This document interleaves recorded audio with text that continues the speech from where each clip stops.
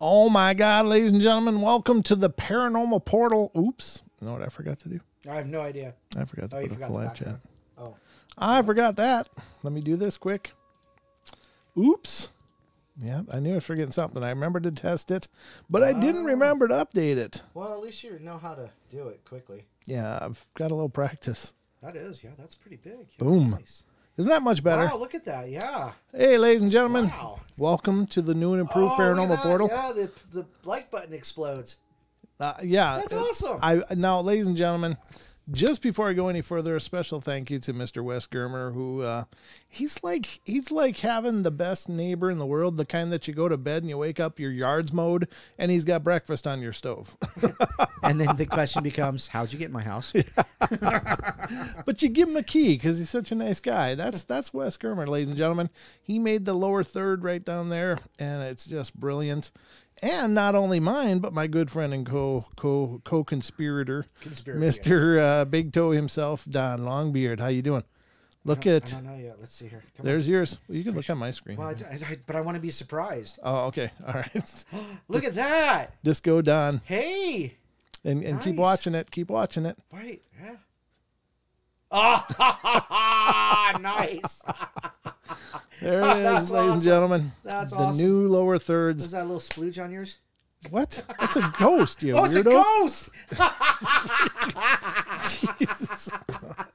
Can't take him anywhere. What the hell is going on there? And the much larger chat window over next to Don's head. Yeah, now I can actually see it. Yeah. So now we can see you guys, what you're saying. We have 2 locations where your posts are coming up. So thank you all for being here. I just wanted to showcase this. I'm really excited about it. And special thanks again to Wes for making us look so damn good.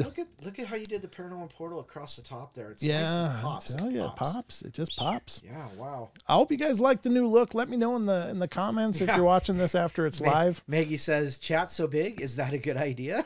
I don't know.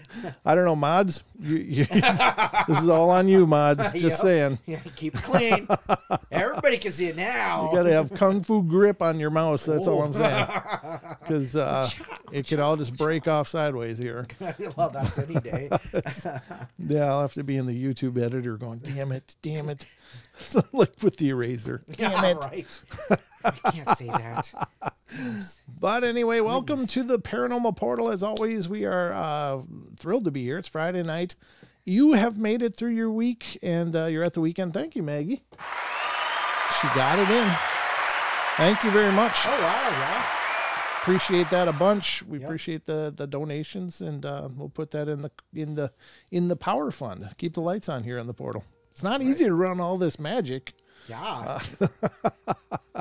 Especially with the utilities nowadays. Yeah, exactly. So and my makeup artist, you know. Yeah, well, gotta pay that. I don't know who bought you the disco light though. That's the Disco Dawn. I would play Dancing Queen, but we'd get a strike. But Don's going full ABBA over there. But anyway, we have always 2 full hours of fun ahead of us here tonight, and we're not connected to the network. There was something wrong on the network. Screw them. So we're gonna just do this YouTube-y. We're doing it Wednesday style. We're going full YouTube-y here tonight, so we won't have commercial breaks unless we need one, which is always possible. But I look good in purple. Thank you, Deb. Deb thinks everything looks good in purple. That's okay. I'll take it. Yeah, absolutely. I'll take it. But we got a bunch to go through as always, and I'm trying to think, is there anything else? I'm just really excited about the new look. I think this looks really nice. So yeah, look, you can actually see how big my head really is. Oh, yay, hey, Ethan! Yay. There we go. There, I beat him too. Awesomeness for the portal. All right. And more mischief for everybody. All right, and penicillin for Maggie and. Oh, hey, and Don's flying the Jolly Roger, so anything's possible. Yeah, because everything's jolly around Don. Yeah, well, there's that. The jelly roll. Jolly elf, are you? Just don't steal any pigs. Hey. All right, ladies and gentlemen, we're going to get after it. We got a lot to get through, as I was saying, and no better place to start than the news. Let's do the news, ladies and gentlemen. Get with it. Actually, before we go to the news, let me just do this and thank our Paranormal Portal sponsor. There you go. Yeah. And that, of course, is Cryptid Coin. If you're not familiar with Cryptid Coin, it's a brand new cryptocurrency that is hitting the market, and it has the cryptid research and investigation at its heart. And if you want to know more, go to cryptidcoin.io to get more information on how to get involved, to get invested if you want to do that. I'm not a financial advisor by any measure of the word, but I'm really excited that they are our sponsor and that somebody's finally launched a cryptocurrency that we can relate to. Yes, so sir. Check it out, cryptidcoin.io. Special thank you to Cryptid Coin for sponsoring the Paranormal Portal. So thanks again, guys. And it's back to you and me, Don. All right. And The news.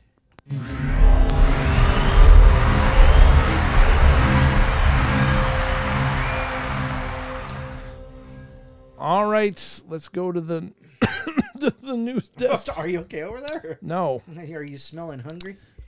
What? Never mind. I don't even know what that means. It's probably best. Okay, well, I'm gonna have a drink though before I All choke. right, yeah. All right, we're gonna do this is the news desk, ladies and gentlemen. We got a bunch of news to hit, and hopefully you'll leave here way more informed than when you got here. Hopefully. We're shooting for the best here. Not that everything we give you is newsworthy, but it's always interesting. And the first one on our roster of fun here tonight is from unexplained-mysteries.com. Brings us this breathtaking news that NASA is actually going to get involved in UFO research. What? It's true, Don. Yeah, I think we've mentioned it before, but this is a little more in depth, I hope. I don't know. I think it's just another government funding deal is all it is. But let's see what it says. It's from June 10th. So it's brand new news. It says the U.S. Space Agency has thrown its hat into the ring, with a new effort to investigate unidentified aerial phenomena. Why don't they just, admit that there's stuff on the backside of the moon that we can't see, that they've seen, that they've known about since 1969, and we go there? That would be great news, but that's not the kind of news they're giving us, unfortunately. They're giving us this kind, and that means they're going to spend. Did you say this kind? This kind. This kind. As this disinformation kind. Well, they're gonna seek more government funding, I'm sure, because they have to investigate this stuff now. After scoffing at it for decades, ladies and gentlemen, NASA's going to throw their hat in the ring. It's an announcement yesterday. NASA. Excuse me. Hold on. NASA's throwing their hat. NASA revealed that it had launched a 9-month study which will focus on analyzing existing astronomical data for anomalies that cannot be scientifically explained. So, question: is it going to take 9 months to gestate? Oh, I'm sure and it'll then we're take gonna have every a baby bit of that at the end, like a alien hybrid. Is that what it is? This all it means is that they're not going to do anything quick. They're going to take all their time with it and seek have funding. labor pains all the way through it. Yeah, absolutely. They're going to cry. Yeah. Okay, so sorry. in the details, if anything, it does find will be released to the public. Highly questionable. It is important to note, however, that the study, which is limited a budget of $100,000, Really? will only be laying the groundwork for a much larger investigation into UAPs into the future. $100,000 for 9 months? Are you serious? Right? A 9-month study. I'd do that job. I'd go pour through their stuff for 9 months and make $100,000. That's a win, right? Yeah, Don? but there's nothing there. There's all kinds there. What does $100,000 do anything anymore? Do you know I have the easiest job I've ever had in the world? It's the easiest job, less stress. I get paid the most, even more than the prison. When I was working at the prison, I didn't make this much money. And so I'm already halfway there. Oh. What the hell is $100,000 going to do for anybody? It would be fantastic for me. I'm just speaking. Well, okay, but it's $100,000 I don't currently have. So if you actually expect there to be answers by the end of the $100,000, no, it's a pitch for more funding is what it's going to be. We would love to have gone through it. We just didn't have the funding. We only had $100,000. So the output from this particular study is not to sift through all the data and do this research. Exactly. It's to make a proposal for a research program that we can then implement based on the influence of principles that are there. Oops. That's exactly what I said. I didn't pre-read this for the record. I just knew This is a pitch for money. Said NASA's Thomas Zurbuchen or Puchin. Zurbuchen? Zurbuchen? I knight you, Zurbuchen. Zurbuchen? I don't know how you say that. The study will be headed up by David Spergel. Man. You're batting 1,000 today. These are not my name. I did not type this. This is not my fault. President of the Simmons Foundation, David Spergel. No offense, David Spergel, if you happen to be out there hearing the sound of my voice. It's just an unusual name I've never heard before. Well, and Zurbuchen. Zurbuchen, too. Zurbuchen, I've never heard either. So those are two names. Those might be aliens themselves. I'm just saying. There's a great deal of stigma associated with UAP among our naval aviators and aviation community, he said. One of the things we tangentially, what the hell? Tangentially, yeah. Oh. What's the word? I believe it is. It's written there, but it's not one I'm familiar with. There's way too many syllables in that. Hope to do as part of this study, simply by talking about it in the open, is to help to remove some of the stigma associated with it. And that will yield, obviously, increased access to data, more reports, and sightings. Okay, so basically what they just said is they're paying $100,000 for a talking head. Absolutely. This is a government program. That's all they said. There's nothing efficient about anything. This Today in the news of UAPs from NASA, we've decided. Thank you for the $100,000. We've had a 10-month committee to come up with the idea that we will now talk about UFOs. Thank you. Hi, Mom. This is how the government works, folks. Oh, my goodness. Yeah. Lots of wonder and amazement in every taxpayer's dollar. You know, dude, is that like a, you know, what do they call it? Earmark pork? They call that pork in the budget? Pork? It could be. I wouldn't call it pork, personally. As long as it smokes, it's good. Yeah. No, I mean, it's much less valuable than pork. So I was going to be what pork becomes after I've done with it. Did you hear that, Mom? He's being gross. It was more of an inference than an actual disgusting joke. You have to think about it. Maybe not long though, but our 10-year-old friend would figure that one out. Jake, yeah. Jake's going, oh man, I can't believe he said that. Sorry, Jake. I'm not a role model. This is not marked as a child's show. Do not role model. Yeah. No. All right, let's go to the next one. This is unexplained-mysteries.com. Did I interrupt you? Sorry. I was just trying to flush the toilet before it got any worse. So, I allowed it. All right, very good. I'll allow it. Very good. Belief in Roswell UFO crash remains strong 75 years on. Yeah, you think so? Yeah. I think so, because you don't dispatch a platoon of people to go find a weather balloon. Nope. You don't do that. And that's what they did. And so much more. Again, we had a great show with Donald Raymond Schmidt, who came on the Paranormal Portal, and he's one of the premier investigators of the Roswell incident. Right. Has written several books on the topic and continues to do research in that area, looking for potential debris and other things that might have been overlooked at the time. But some of the stories he told were absolutely... Oh, yeah. They were literally terrifying. That there was that was awesome. Such a government overreach that happened during the Roswell investigation. Right. And a whole community was essentially terrorized by the Air Force. Yeah. I mean, nothing short of that. It was like the Gestapo moved in. It was just terrifying. If you want to catch that episode, check out our archives in the UFO playlist. You just got to find it somewhere. No, it's in the UFO playlist. Actually, it should be one of the ones you pinned. One of the more popular ones. It used to be one of them that I pinned, but it's not currently. But let's see what this says. The recent poll has demonstrated that many people in the U.S. still believe that aliens crashed at Roswell in 1947.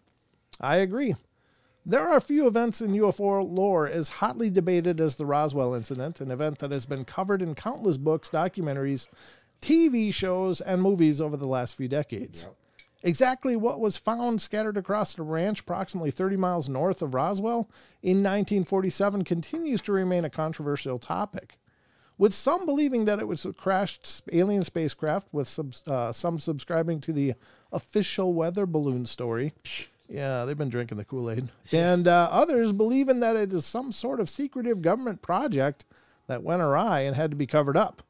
Even though it's been almost 75 years now, there is a surprising number of people in America who still believe that something extraterrestrial came down that day. Show of hands, me. Eric, the aka Purple Hobbit, says, "Of course, aliens crashed. How do you think Dawn got here?"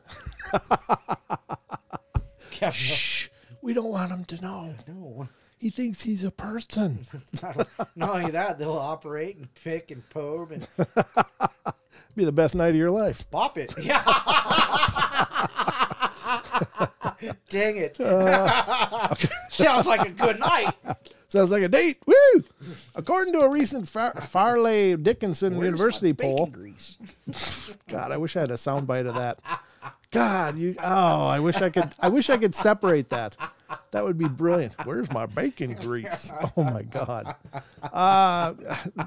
The poll, 34% of Americans from across the political spectrum believe that it was a crashed alien spacecraft, while 12% were less certain but still deemed such a possibility very likely. 28%, by contrast, thought that such an explanation was very unlikely. Roswell has become part of our national folklore, said poll director Dan Casino. Nice name. I can pronounce that one. There is not a fringe belief. This is not a fringe belief. If you ask your friends and neighbors, you're going to find people who think it's true. Show of hands. Me. Don. Yep. We think it's true. Yeah. I really do. Beyond a shadow of a doubt, really, because there's just too much. There was just too much that happened right around that time, and just odd things. And then less than 5 years later, Valiant Thor shows up. Oh, right. Right. Yeah. And so it's like, how does this work? Well, the spaceship didn't work anymore. It had to go somewhere. He had to phone home. You know, E.T. was a Jedi, right? I think we talked about that last show. I think we went over your logic on that. Hey, I know he's in the Imperial Senate or the whatever. Let's go to the next one in the newscast, and this is from unexplained-mysteries.com as well. Great site, folks. Definitely go over there, stop over there, support what they're doing. Unexplained-mysteries.com. You'll love it. If you're into the paranormal, the 40 and the supernatural, and the bizarre, along with regular news items too. But I obviously there's a reason I go there, because it's a perfect home for news of the paranormal. Excuse me. Hold on. Here we go. Unexplained-mysteries.com brings us. Wes, give it up. He says, now I see a million mistakes on the lower thirds. I'll fix them and send them back over, Brent. You know what, Brent? They're awesome. Gosh, Wes. come on. Wes, come on. I mean, you just put lipstick on a couple of pigs here. Come on. Pearls before swine. I mean, you don't have to raise the bar so damn high. I know. Yeah, we can only get over one, so we can throw a leg over. We're not pole vaulters here. Jesus, God forbid we fall down and roll under the fence. I know. We're like crawling to the finish line, and he's like a Nigerian sprinter. Like, I know. Just gone. Sorry, I mean, that was just because they are so fast in the Olympics. All right, let's go to this one. This is unexplained-mysteries.com. Ministries? Huh? Did you say unexplained ministries? I might have. Mysteries.com. Astronomer discovers strange, slow rotating neutron star. Right. So there's that. I don't know. I don't know what this really means, if it's anything important or not, but it's slowly rotating. I thought, well, maybe that's unusual. Let's talk about it. Let's find out. Excuse me. A neutron star with an anomalously slow rotational speed has been discovered in a stellar graveyard. Oh, okay. Wow. It's rolling over in its grave. Yeah, slowly. Discovered by an international team of astronomers, the enigmatic star was spotted using the Meerkat radio telescope in South Africa. Yep. It is a particularly unusual find, not only because of its slow rotational speed, but also because it was found within a neutron star graveyard from which there should be no radio signals at all. So maybe it's in hospice. Thank you. We call it Florida. Yeah. It's like a nursing home for dying stars. There's only two kinds of people in Florida. There's older people and rednecks. Unless you're a listener of the show, then you're wonderful. Then you're absolutely awesome. Neutron stars are an extremely dense remnants of supernova explosions and typically rotate tens of thousands of times per minute. One possibility is that this newly discovered object could be a new theoretical class of ultra-long period magnetar. However, further work will be needed to confirm whether or not this is indeed the case. Amazingly, we only detect radio emissions from the surface for about 0.5% of its rotation period, said study leader Dr. Manisha Caleb of the University of Sydney. It's an SOS. Maybe, huh? This means that it's very fortuitous that the radio beam intersected with the Earth. It is therefore likely that there are more of these very slowly spinning sources in the galaxy, which has important implications for how neutron stars are born and age. Wow. Well, there you go. What if it's an SOS saying, you know, save our, you know, we blew ourselves up, you know, like they did on Mars, and they want to send, you know, they want to seed a new planet somewhere. It could be. I don't know. That's just, they found it. I don't know what the hell it means. Now it's probably gonna. It's dead. It's just. It's in a neutron star graveyard, or whatever that means. It's not like elephants. They take them and put them in the graveyard. Yeah, there's like tusks laying everywhere. Yeah, maybe. Let's go get him. All right, this one is Sasquatches. They don't leave their dead behind either. This one is a video one, and it's a good thing that we're only on YouTube tonight, because this video, I have seen it. It's kind of creepy if it's not an edit. It very well could be an edit, and we just don't know. But on face value, if it's legit, it's really creepy. And this is a video of a ghost creeps into baby's cot in a weird video clip. Unnerving footage of something moving next to a sleeping baby has been generating interest on TikTok.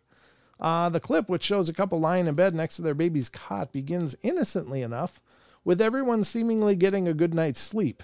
After a few seconds, however, the mattress in the baby's cot starts to undulate up and down as though someone or something is pushing it up from underneath. Wow. Then, after a few more seconds, some fingers appear on the left side of the frame.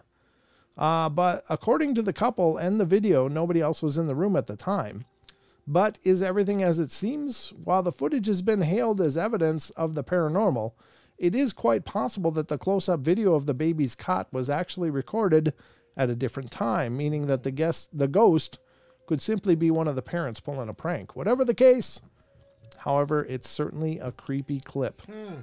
And since we like us some creepy clips, let's put it to public debate. All right, now I will say this is the image. This is again from TikTok.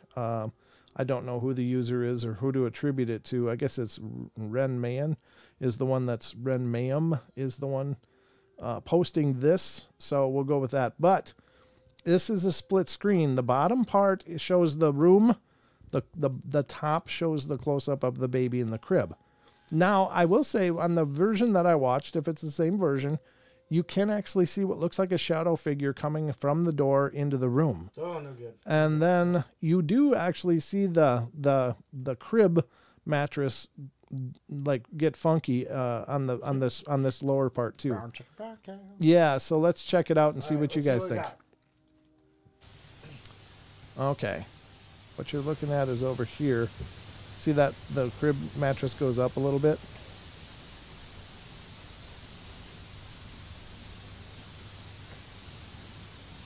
There it goes down a little bit.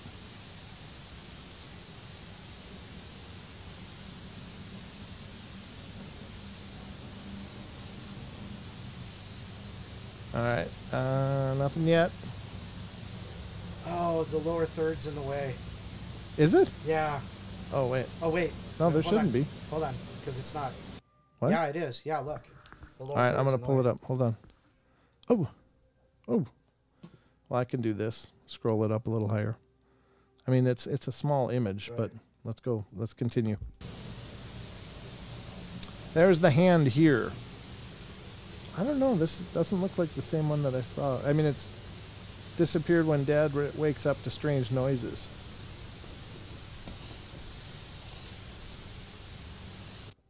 Okay, so let's watch that again. Yeah, let's watch it again, because This is the weird part. Now, on the original one, it was like you could see something up here. The one that I watched, which is, I think, a little longer version than this one. Yeah, because I think if you back it up, I think I saw something just as you had started. I don't see where to back it up, though. It's not giving me any option. Oh, that sucks. Yeah, it's a TikTok. It's a TikTok, yeah. So I don't have any control. Well, But what you will see is like some fingers appear up here. And the version I saw, it was the bottom part was bigger. Yeah, there's some fingers. Just a couple of them too. That's what's also creepy. So I don't know, legit or not, I don't know. So Dad gets up to look.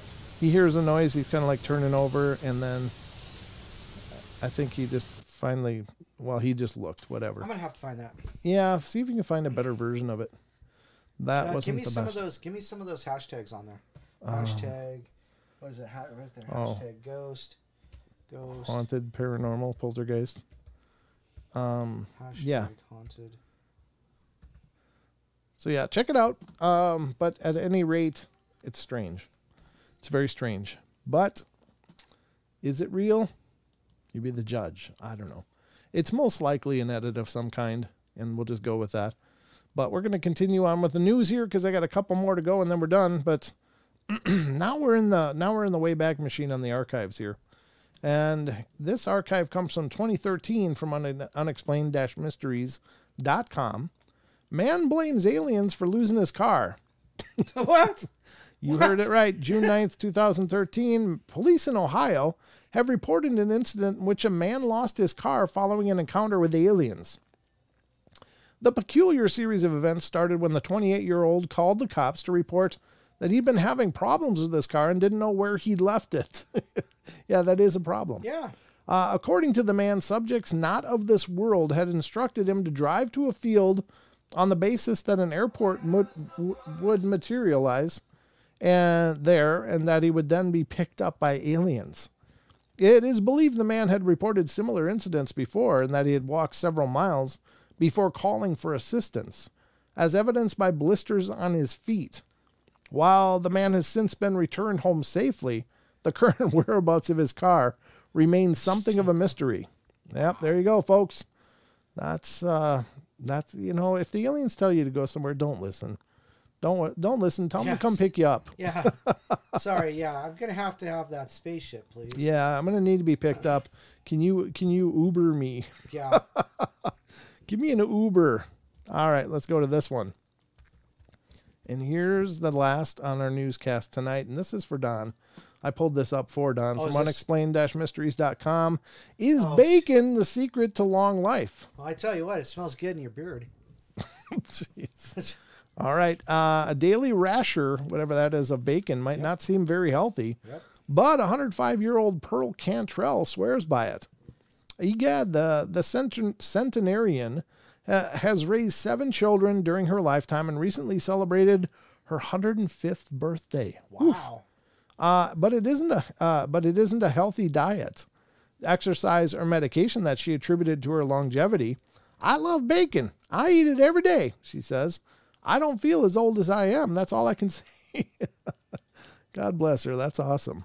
Bacon is a food that has come under considerable scrutiny in recent years, both because of its popularity and because scientists can't seem to decide on whether it is beneficial or detrimental to eat on a regular basis. It's the duct tape of food. It must be.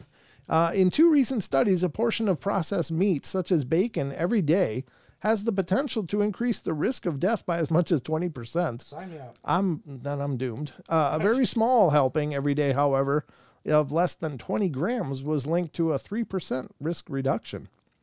What's the secret to an extra long life for one centenarian? It just might be bacon. There you go. So it might keep you alive, folks. It might not, but it might. I think it's a genetic thing, honestly. Don't you? Yeah, I actually do too. Yeah. Oh. This thing's it's actually 5 minutes long. Is it the full video? Yeah, we can't watch that, but yes, we can. No, we really can't.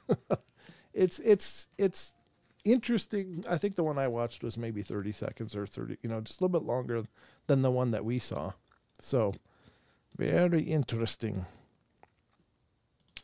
I don't know why I had that notification. Okay. All right, but that's going to conclude the news for tonight, folks. So I hope you enjoyed it. And you ready to get back to the regular program, Don? I don't know. I'm still watching that TikTok. All right, well, you get back to me on that.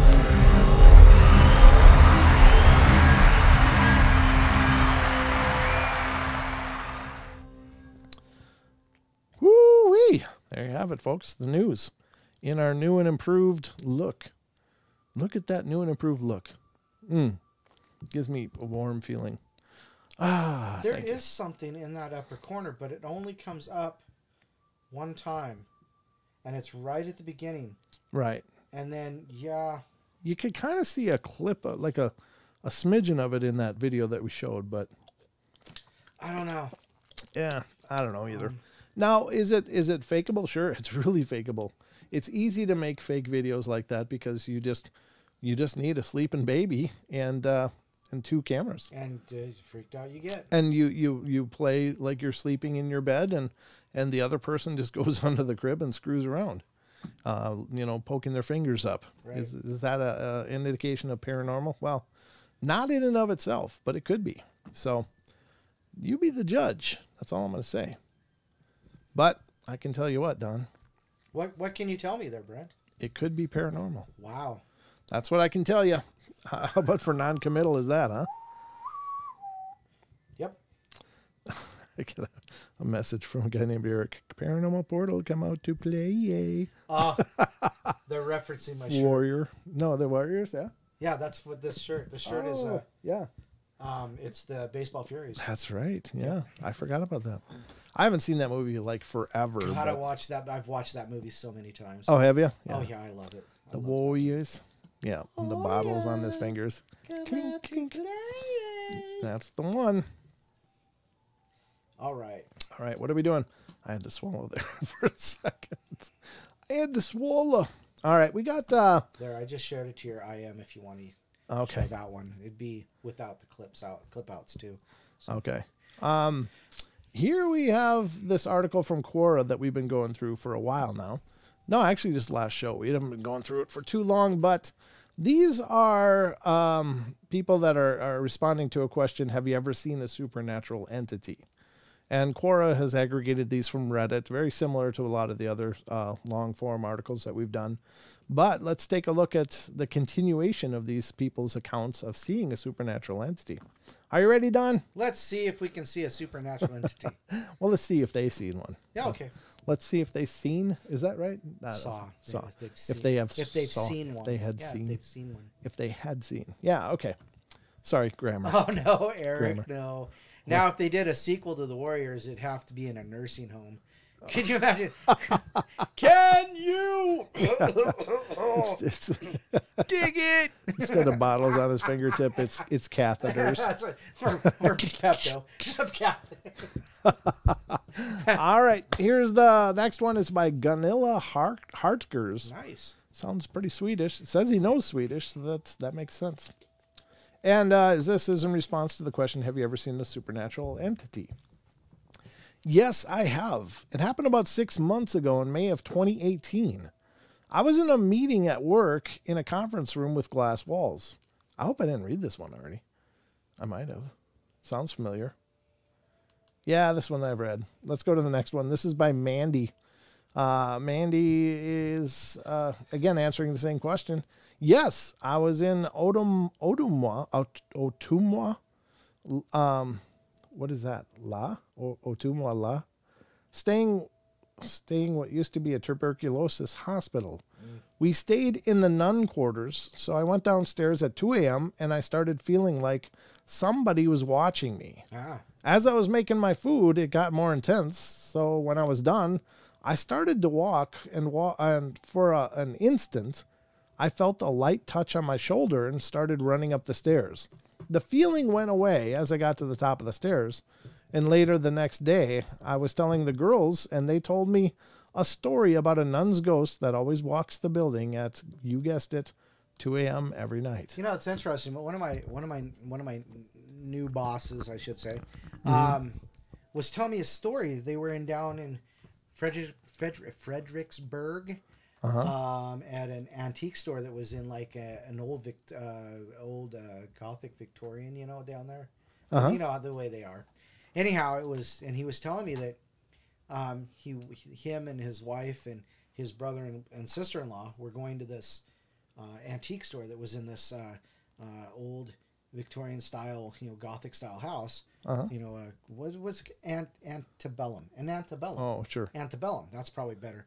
But anyhow, he walked up to the door, and the door was locked, and he could see in. He could see the lady, the lady that runs the place sitting, just across the way, and he's trying to open the door, and he does the, and the lady looks up and does the thing, and she goes, "Come on in," This is what he says, and then he says, and so she gets up, she comes over, door opens right up, no big deal. Oh. So anyhow, he says he's walking through, and he goes, and in those old antebellum houses, they've got the grand balcony. You go up the stairs to the grand balcony. Yep. He says he was getting ready to go up those stairs, and as he went up those stairs, he felt this pressure on his chest, like just this pressure, and he said it was like well, this, Yeah. So anyhow, he says he gets up there, and he's going up the stairs, and let me see if I can get this right. And he gets up to the top of the stairs, and he just has this feeling of panic, like, holy crap, I have to get out of here. Ooh. And he turns around, and he goes back down the stairs, and as he goes down the stairs, he passes his wife and says, I have to go. I have to get outside. Come, you do your thing. I'm going to be outside. So he goes outside, and he's, he's breathing. He's, walking around the house, or, walking around. Sure. And then he goes to walk around the house, and he gets to the back area where that window of the room that he was closest to. Sure. On the top. He said as he got close to that area behind the house, he started having that pressure again. Oh. And he walked away. So he turned back around, walked back around. He said just a little bit later, his wife comes zooming out the door. I'm out of here. Right? She said that when she was walking up the stairs, when he came down the stairs, he thought his sister-in-law had come up because she was wearing a black overcoat or something like that. Okay. But his wife described somebody in a black overcoat, but her sister-in-law was like way over there. Oh, wow. And when she was coming up the stairs, she passed it, or maybe it was he that passed it. But anyhow, they both had a very similar experience. He said it was just crazy. It was just like this pressure and this panic feeling of, I got to get the hell out of here. Right. So I think they can do that. I mean, I think they can stimulate fear in people. Right. Right. Much maybe the same way that like some cryptids do. Maybe it's a similar trait, but I guess when you get those feelings, if it feels like you should leave, you probably should leave. I don't think it behooves you to stick around. Yeah. Just don't push the luck. Don't push your luck. Absolutely. All right. So let's go to the next one here. And this is from Lisa Prospectiva, former youth worker, business manager, teacher, career author. Let's see. It says, not seen, but felt somebody pulling on my hand so strongly that I woke up and had to walk around the house for about 4 hours to calm down. Wow. My house was much loved by the previous owner, who had inherited from his parents. That parent, Mary, was known and loved by all the neighbors. When I bought the rundown terrace, I'd been looking for a year each weekend, searching for the right house at the right price. The market was competitive, so I'd missed out on other houses at auction. One day, a work colleague had to drop something off on the way back to our office, and while waiting in the car, I saw a house opposite for sale and the realtor at the door. I don't know what compelled me to run and ask for a look at the house, but I did, running quickly through each room and then grabbing the realtor's card. When I got back to the car, I told my colleague, I'm going to buy that house. Not at all like cautious, logical me, but I'd fallen in love at first sight, and within a week I'd bought it, and 2 months later I moved in.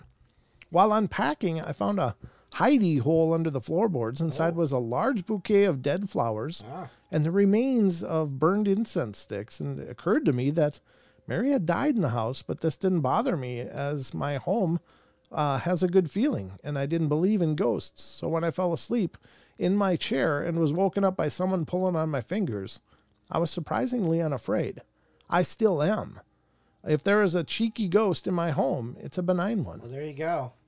I think that's true, too. I mean, there's certainly benign presences all over the place. And, not every haunting is horrible. Not everyone is. Most of them, I think, are very, very much benign and Right. Sure. and they're just there. They're just there as part of their process. Maybe they love the place, don't want to leave. Maybe they want to look after it for longer. Yeah. Who knows? Or But maybe they're just, approve. They just approve of who is, to take. That's a good caretaking the point. house. That's a good point Yeah. because there's so many times people will live in a house, have no problems, then suddenly another people will move into the house and have nothing but problems. It's like the house doesn't like them. And is that possible? I don't know. I think there is a sentience to all things. And if it's not the house itself, it's something that's there as a spiritual entity and says, no, get the hell out, and may make living there difficult. So, yeah. I mean, I forgot what I was going to say. Some people talk about how if a house is abandoned or left unattended, unlived in, that it begins to kind of die. It becomes run down and things go wrong with it, and it becomes the spooky house on the block. Sure. So we talk about how, cars too. I mean, if cars are neglected, if you got a car that you only drive like once every now and then, like I do, I got the pickup I'm not driving as much as I used to, but I still go out and, fire it up, and use it to haul garbage and stuff like that. So, but some of us, when we were growing up, we talked about if the house had a soul, because the soul is, so they're complaining that they can't hear me. So, speak up. That the house has a soul of its own, and so if it's, like I said, if it's left by itself, if it's unattended, it's left neglected, that it starts to die and break down. And so if somebody goes in there and takes over a home like that, and they do it justice, they clean it up, they paint the walls, they get rid of, they clean. I can imagine that if it's haunted, that it would be a benign haunting. Yeah. But on the other hand, though, it could be a pissed off poltergeist because it feels like it was been neglected. So just different, points of view. Right. No, I think that's valid. I think if a house is loved and it's full of, had a good experience with lots of loving people in it and, friendly, happy people, then it's going to be a good house for other people, I think. But then there's the other houses where people are horrible in them. Right. Yeah. And I think that we do imprint on our surroundings. I really do. I think that we as energetic beings ourselves, we think that all of the stuff that happens within us stays within us, but it doesn't. It radiates out. It radiates out into our environments, and I think it imprints. Right. And that's how you get residual hauntings and things like that. So, I have no doubt that that's the case. Now, does the house have a heart? I think so. I think all houses have a heart of some kind. But I think the house's heart is the people who live in it. Possibly. And therefore, sure. when they leave, the house starts to die. Maybe. Thusly. And if somebody returns and shows love to it, it gives the pulse back to the house. That's, that makes sense as well. Yeah, for sure. That could certainly be. But that's so pretty. It is. Beautiful. It's kind of a beautiful thought, really. Yeah. I think so. Yep. All right. Very cool. Yeah, Don's fader's just about pinned to the top, so there's not much more I can give him over here. Do you hear me now? Yeah. If you get close to it, it's amazing how that works. Yeah. Well, okay. Stone tape theory. Yeah, that's the stone tape theory. Yep. Yeah, absolutely. The imprinting is. Yeah, that's the idea in parapsychology. Be our guest. All right, let's go to the next one in our list of fun here. And this is by Cindy Roday. It says, yes, many times I'm a channeler, and I'm often asked by clients to connect the client to their deceased friends, relatives, angels, or guides. Sometimes we get more than we bargain for. I've seen portals open like in the Marvel movie Days of the Future Past, where Blink opens the portals with deceased Native Americans inside the openings, answering questions and gesturing, And I've seen people alive with invisible chains attached to them by spirit people in the underworld. That's horrible. Yeah. I've seen a small leprechaun entity walk past me with a snub look on his face. Go figure. That'd be awesome to be able to see stuff like that. I've seen angels, fairies, witches. And I don't like that word. You know, witches are not the same thing. I mean, witches is a spirituality. It's not a creature. Right. They're thinking like crones maybe, but souls of various sizes, shapes, and genders and dress. And I've seen a childlike Casper the ghost when I was clearing someone's home. These are a few examples of what I've witnessed, and I will say that I do not choose to channel from the depths negativity, evil, or darkness. Yeah, no doubt. I channel from the light only, and I believe this is the reason the majority of my experiences have been positive. You attract what you put out, and what you seek, you will find. Be crystal clear on what it is you wish to see, experience, and expose yourself to. Bless you always. And that's, she even put a hashtag in there. So, right. Let's see. Eric says, Eric says, if I were a house, I'd be a cabin in the woods. That's not creepy. That's not at all creepy at Ranks all. right up there with the house on the hill. It does, but we got a call. This is from a caller.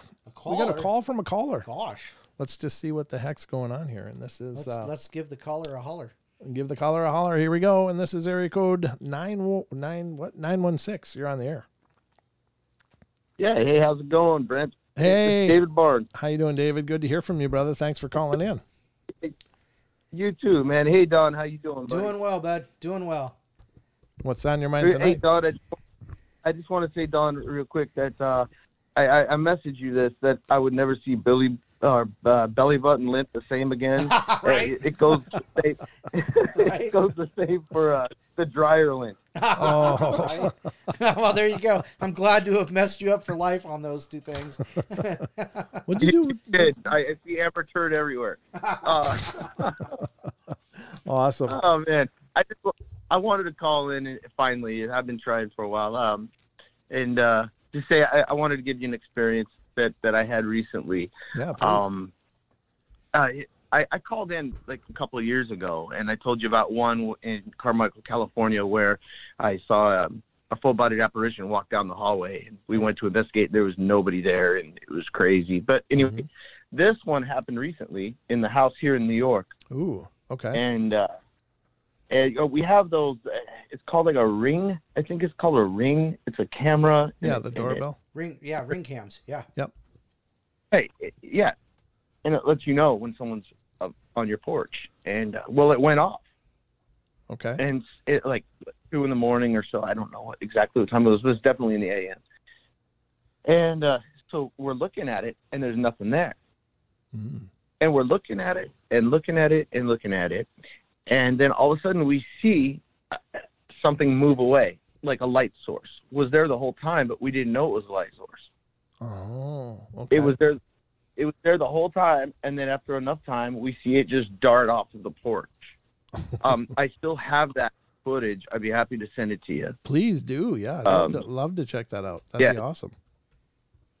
Yeah, it's pretty freaky stuff. But I just wanted to call in and just give a quick little story. I do also want to say, Brent, it's so cool transferring music with you. I enjoy it, and I got some more stuff to send to you.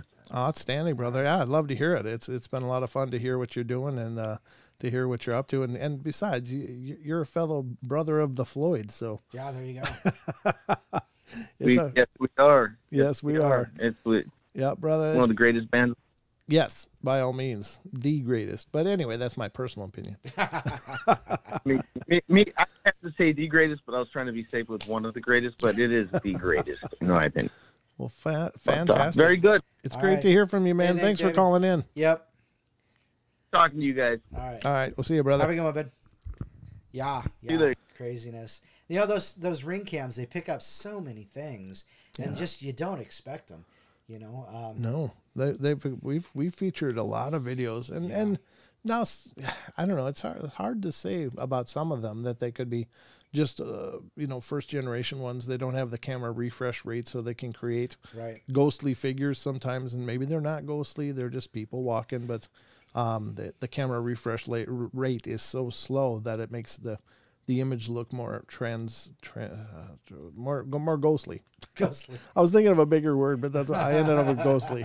So, but All right, translucent was what I was going for. That's where I ended up with. There you go.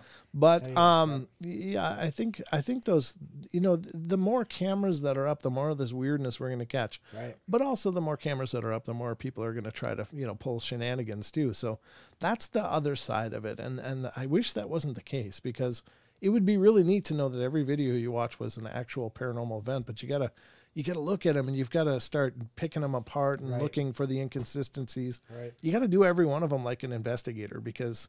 And I never make any representations on the show other than my own experiences. I can't know for sure something is paranormal or not. I just bring you what we determine is, at least is supposed to be a real experience or a real video. And sometimes we debunk it right live on the show. Oops, sorry, Wes. Yeah. Sorry, Wes. What did I miss? No, Wes, the other last show. Oh, the cave video. Oh yeah. Like the cave video. That was a great example, though. I mean, but that's the fun part of it, is kind of looking at this stuff and picking it apart and seeing if it doesn't hold up to scrutiny. Cool. At least we took a look at it and we got a chance to review it, and that's the good part. But the more cameras that are out there, the more this stuff's gonna come in, and there's gonna be more gems out there. Right. And I think the same is true for those driving cameras. Right. Those are going to be the big thing for Bigfoot. I just know it. They're going to start popping up. Well, there's been many drive cams that have picked up many different things. Yeah. And it just creates more questions. Well, there is that, but I'll tell you, the quality of the cameras is getting better and better. So, That's true. A lot of the drive camera videos I've seen were real low resolution. Right. And it's really hard to make it. I mean, it could be a booger flicked by the camera for all you know. It's like, is that really out there? Or was it much closer? But now, as the resolution is coming up, and the refresh rates are really cranking, we're going to get a lot better stuff. So yeah, well, and Suspicious Silence says trail cams too. Yeah. Because the trail cams are getting better with the light spectrums, and so maybe the foots aren't seeing the infrareds and the night cameras, if they're able to pick up the ambient light, like the starlight cameras and stuff. There must be trail cams that use those now, right? There must be, because there's home security systems that do. Yeah, they're spendy. They are spendy. That's true, but. There's the belief that Bigfoot can see that stuff. So it's how are you going to get a picture of something they know is there? Right. So I don't know. But as the starlight cameras come out, they just use ambient light and can generate a picture that looks like it's in daylight. Right. That's exciting. That's exciting stuff for me. All right, let's continue on. And thanks for calling in, David. That was cool. Awesome. Yeah. I look forward to seeing that video. And, of course, I'll be happy to share it with the audience as well when it comes in. Not tonight on the show, folks, so don't hold your breath. Even if he sent it right now, I wouldn't be able to put it up on the show. I have to prep. There is a bit of prep that goes with every show, a lot actually. But anyway, sometimes we land on our feet and we've got a mess. But can you believe it's 8 o'clock already? No, really? Yeah, it's 8 o'clock already. Wow, 8 o'clock, ladies and gentlemen. Wow. Did you need a break or anything? No. Okay. I was looking to see what time it was because I was like, I can't be. I'd be 7:35, 7:40. No, it's almost. Wow. We're going for an hour already. If you take a 4K video of something 300 yards away, it's still going to look bad unless you have an optical zoom instead of a digital zoom. Yeah, there's that. I mean, but the aperture in the camera, depending on the ability to, what kind of resolution it can capture, you can digital zoom with some reasonable certainty that you'll be able to see features that you may not be able to make out. Obviously, optical zoom is the best because then you can digitally zoom in after the optical zoom and get really, really close. But digital zoom in and of itself, it's something. On his face. He's got a zit on his face. Yeah, there's a reason we don't use 4K. Exactly. My God. Oh God, we look like crackheads. Oh my. A lot of actresses, when they started coming out, started using 4K digital. Oh gosh. For filming movies and stuff. They're like, I just don't like them. They make me just look so bad. And the makeup artist is like, I'm trying to do everything I Yeah, can. they got the You're just spackle. naturally ugly. I can't help it. The putty. They're trying to fill in the cracks. Yeah, no doubt. Oh no, it's it's the way of technology. But then they got filters that are so believable you don't know sure you don't know what the hell you're looking at Yeah, anymore. exactly. All right, here's the next one up on our list of have you seen a spiritual entity, supernatural entity, and this is from Dan Allison, who's a publisher, Faded Banner, retired newspaper editor. That says Dawn. Don Allison. What did I say? Dan. Don. Our names are not interchangeable. They're close. One letter. One little leg on that O, and it's a Dan. I saw my first entity in October 2018 in Gettysburg, Pennsylvania. I was on the National Battlefield Park walking toward the Slider Farm near Little Round Top, which was the field hospital for the Alabama Brigade, in which my ancestors fought in the battle. Wow. I saw some motion out on the corner of my eye, and when I looked down the hill, I saw a man on horseback, and at first glance, I thought this was part of the horseback rides offered at the park, but on closer inspection, I realized this was a Union cavalryman, and he was wearing a slouch hat? Okay. And a short Union cavalry shell jacket. Right. And he was riding a beautiful brown horse, even though it was somewhat chilly day. The horse was sweaty, and I could see a soiled Union saddle blankets and what appeared to be a McClellan saddle. The rider was slouched over. I could not see his face, and he was riding like he was exhausted or injured. This appeared as solid and real as it can be. After perhaps 3 or 4 seconds, it vanished before my eyes, and I was so stunned, I sat down for a moment to collect my composure. It happened so quickly, and that even though I had a camera around my neck, I didn't think to shoot a photo. Yes. The more I thought about it, the more I realized I had indeed seen an apparition. Even though the horse was going through scrub trees, there was no noise, as there should have been. The horse was very sweaty, and it vanished quickly, and it was a truly stunning experience. And ironically, this was the area where Farnsworth's Union cavalry charge occurred against the Alabama Brigade, which my ancestors fought.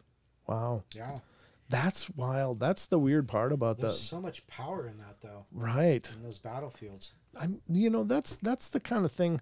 Those are the kind of apparitions I would really love to see because, I don't know if they're like little glimpses at like windows of time or if they're just these echoes of time that are still out there. But you're witnessing a piece of history. Right. Even if it is just a ghostly apparition, it's still a piece of history that's playing out right in front of your eyes. Yep. And, God, there was nothing worse than the conditions those guys fought in and died in and battled in. And they were, it was just an absolute nightmare by the sounds of it. And the field hospitals, it was like, their version of hospital is, we're going to have to take that off, With a saw. Yeah. And they would saw limbs. Here's some whiskey and a piece of leather. Oh, yeah. I want to saw that bone off. Yeah. There were doctors that could do it in under minutes. Oh, I'm sure. They probably had really sharp tools, but I can't imagine that, it's just unsanitary conditions. And the fact that people live through any of that is really a marvel because, man, that's a whole different world. Thank God for progress. I'm just saying. Yeah. Come out to my area, Android says. We will all go to Gettysburg here. Yeah, that'd be great. Here's the thing. We would love to do field shows. We would love to do on location stuff, but unfortunately, it's just a financial wall. It is. And so there will be a time as the shows grow that we'll be able to make those kind of commitments and be able to make those investments. And we will do it. Absolutely we will, but it's just not yet. So be patient with us, folks, as the show grows. If you want to help, then keep spreading the word. Share these episodes, and the more that they get seen, the more that people become a part of the family, the bigger the show gets, the more we have resources to do things just like that. I'd love to tour. Come to an area near you.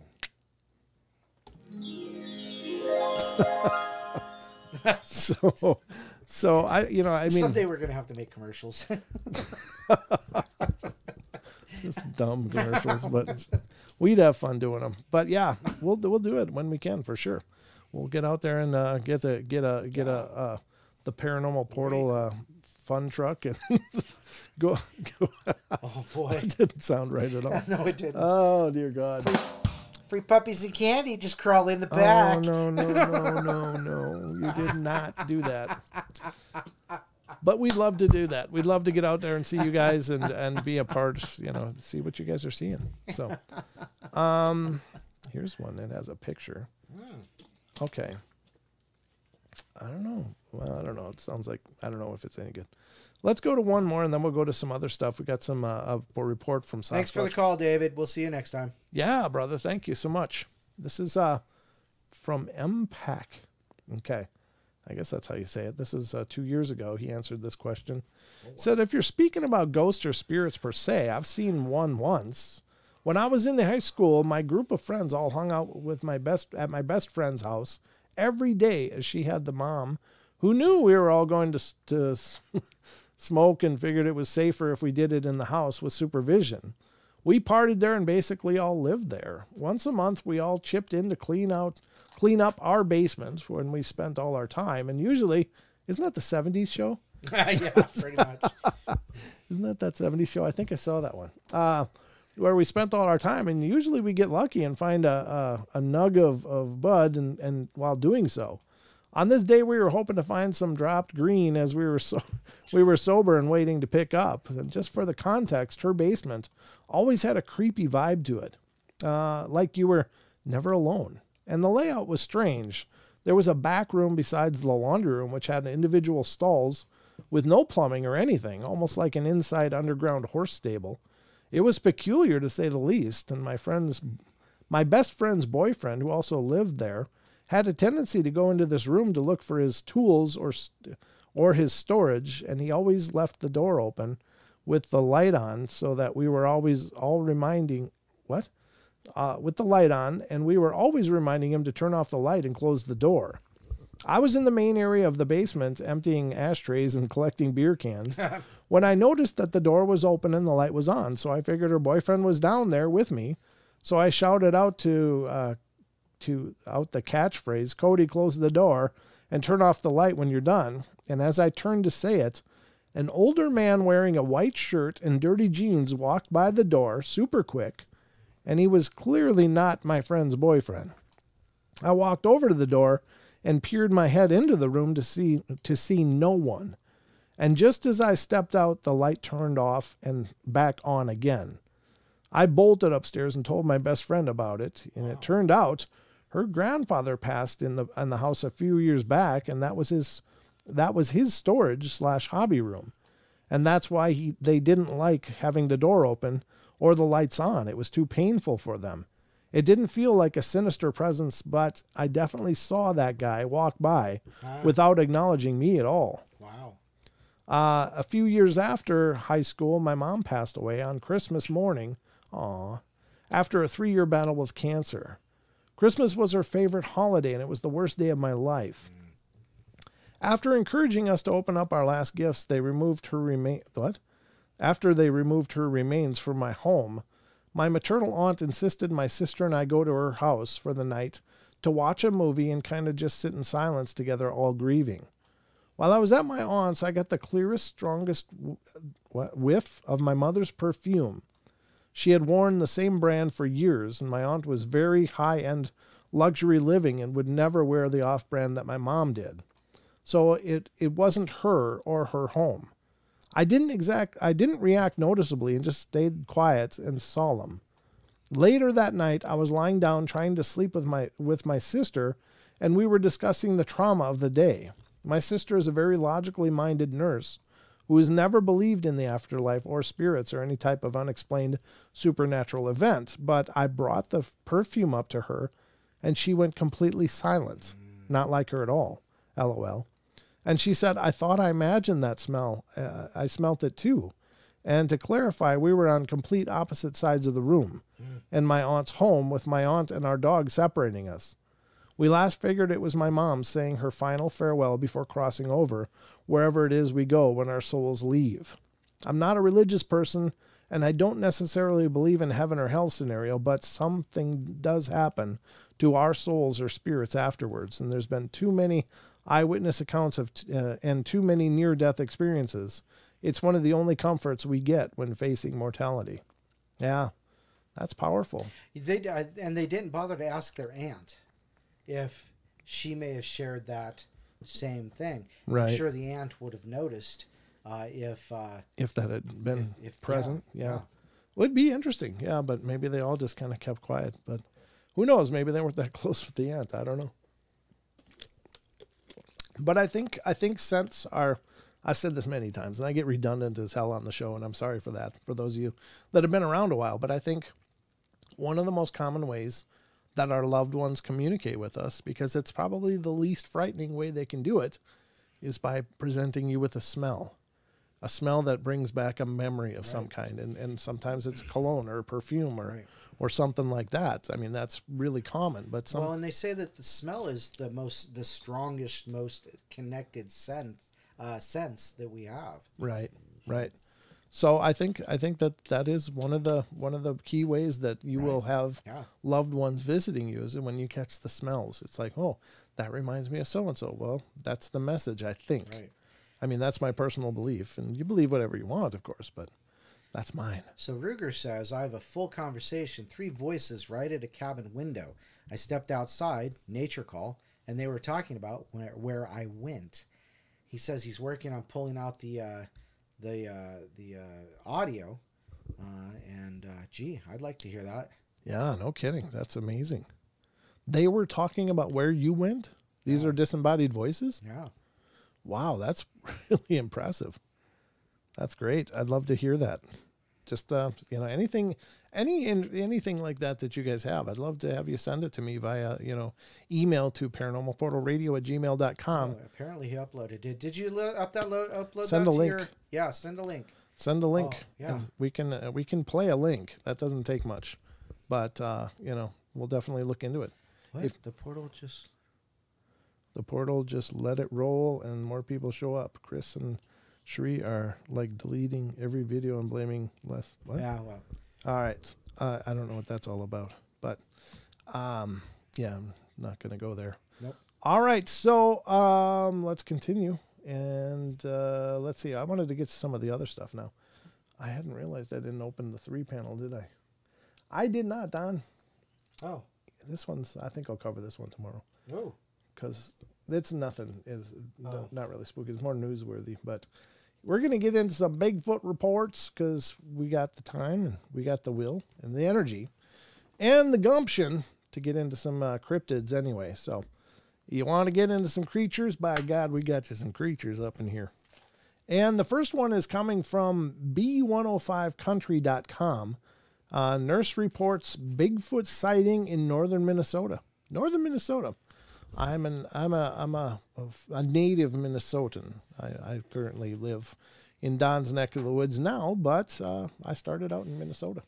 So what's going on in Minnesota? Well, glad you asked. Where the hell is my mouse though? There it is.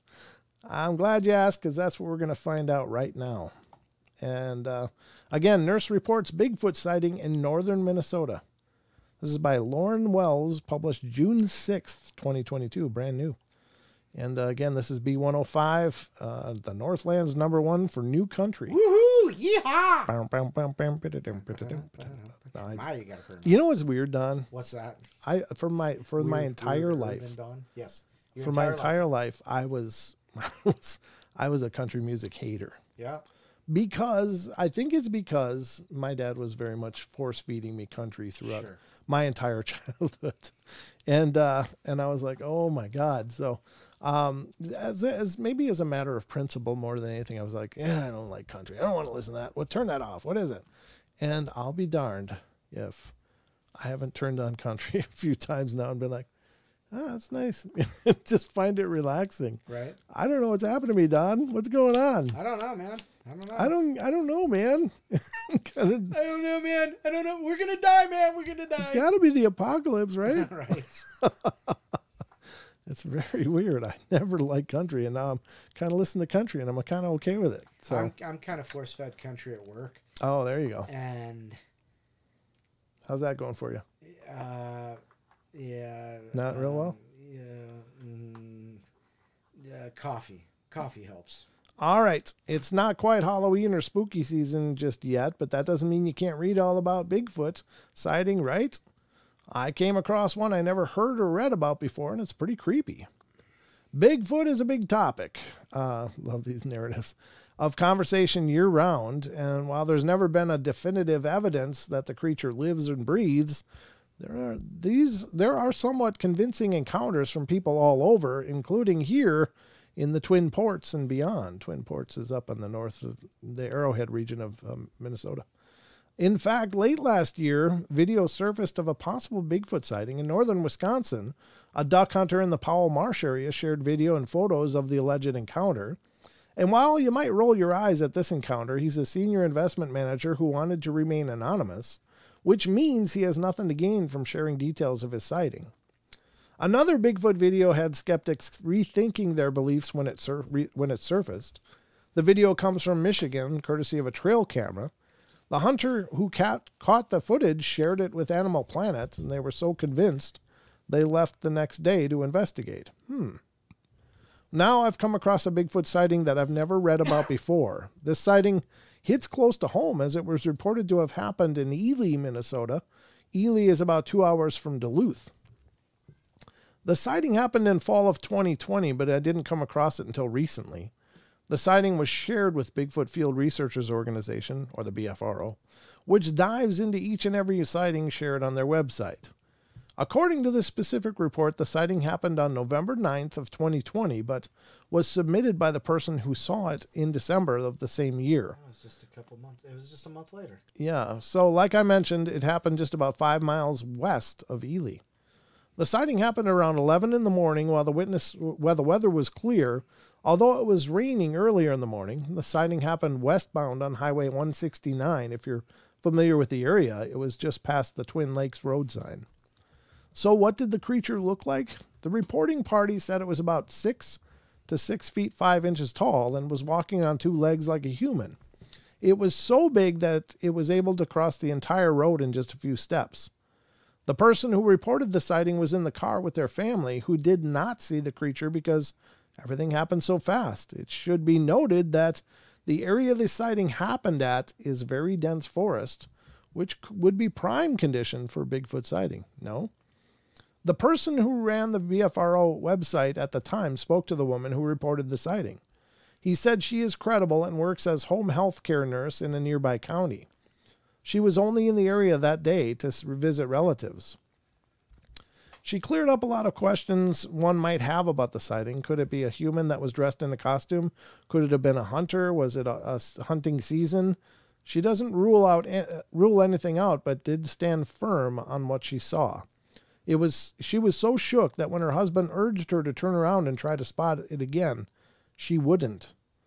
Just last year, I learned about another Bigfoot sighting, this time in Wisconsin. A local to the Milwaukee area was driving when he says he spotted the mystical creature on the side of a windy road. He was so sure of the sighting that his dad went back to the same area later to try to see it for himself. Yeah, that doesn't work out real well.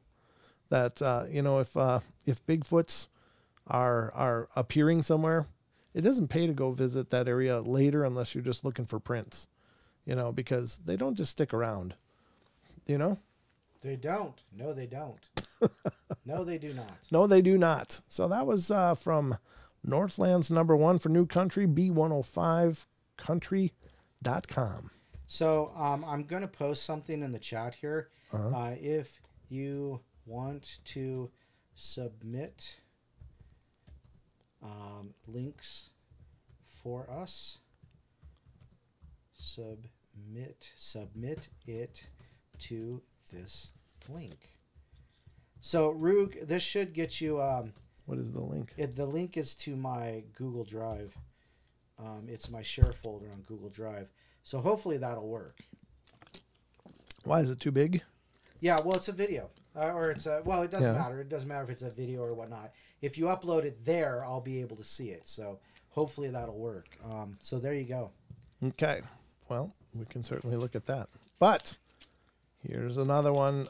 This one is coming from Sasquatch Chronicles blog, of course, Mr. Wes Germer. It's a great site for great information, not only just for Sasquatch Chronicles, but lots of other reports. And this report is from June 4th. It's really new. It's called the White Monkey. Monkeypox, what? No, the White Monkey. Monkeypox. That does not say monkeypox. Okay. It doesn't. I'm just saying. Okay. Let's have a look at it. And this is, again, Sasquatch Chronicles blog. And the listener writes, a little background to put things in perspective. I grew up very poor with a very abusive father. That's sad. Growing up, I would stay out as long as I could and would go into the woods and lose myself in nature. I taught myself to track animals and learned all about game trails and how animals acted just by going out and watching nature for hours on end. I saw bobcats, learned to track deer, and watch coyotes playing. I learned very early on to conceal myself well. I was about 11 or 12 when I started going off into the woods. I live in Maryland, which is hardly a Sasquatch state, LOL. I didn't know anything about Sasquatch at that early age. Here's the thing, though. I was near the creek that I used to follow, and it was maybe early afternoon. I can't remember exact dates. I have memory loss due to a military and a war, but that's another story. It was around 1987 or 88. I was walking the creek looking for crayfish when I heard a noise in a tree.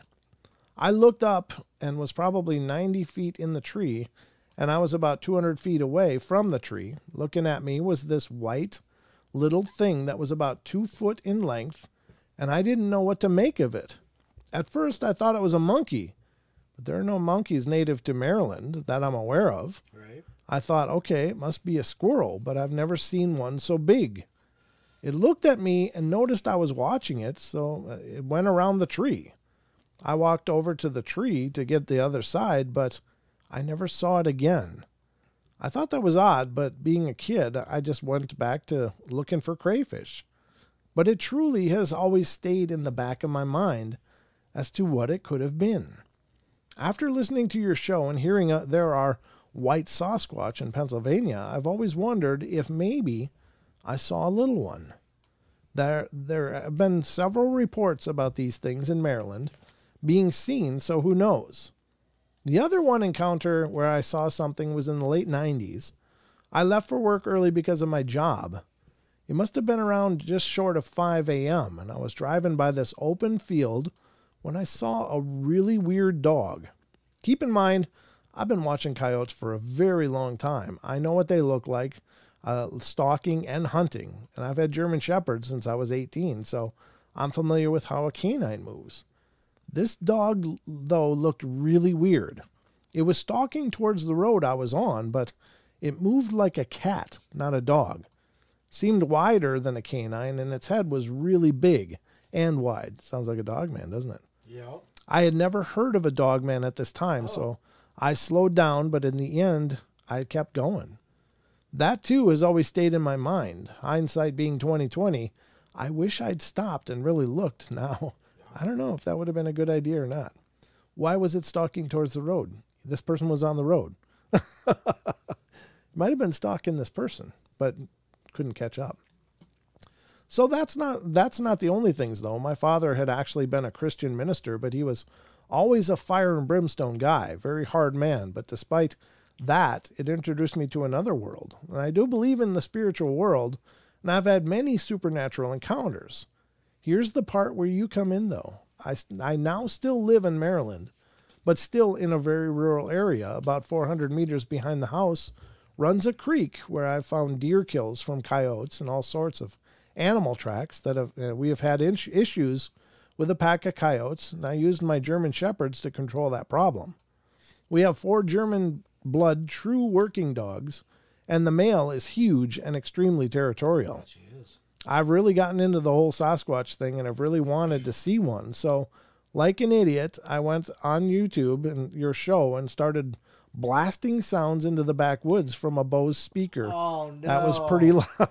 Oh, no. This started last fall of 2021. The mating call. Oh, no. So grab your lipstick.